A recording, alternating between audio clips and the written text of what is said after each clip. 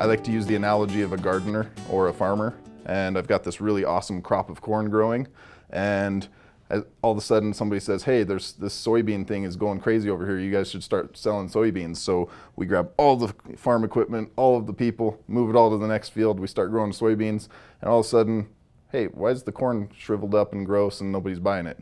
Well, you forgot to take care of it. So as a small business owner, it's very important for you to keep track of the things that you already have in the hopper, because you have customers using those products and services. You can't let them get old. You can't let them go stale. You've got to still be able to have dedicated resources taking care of that stuff. And then when you've got that in place, you move. And there is some flexibility in between. There's a transition period where you can say, okay, I got to hire a couple people that can take care of this for me. My top staff, my best people, I'm going to move over to this new project, but they've still got to have some of that support left over. Otherwise, it kind of falls down.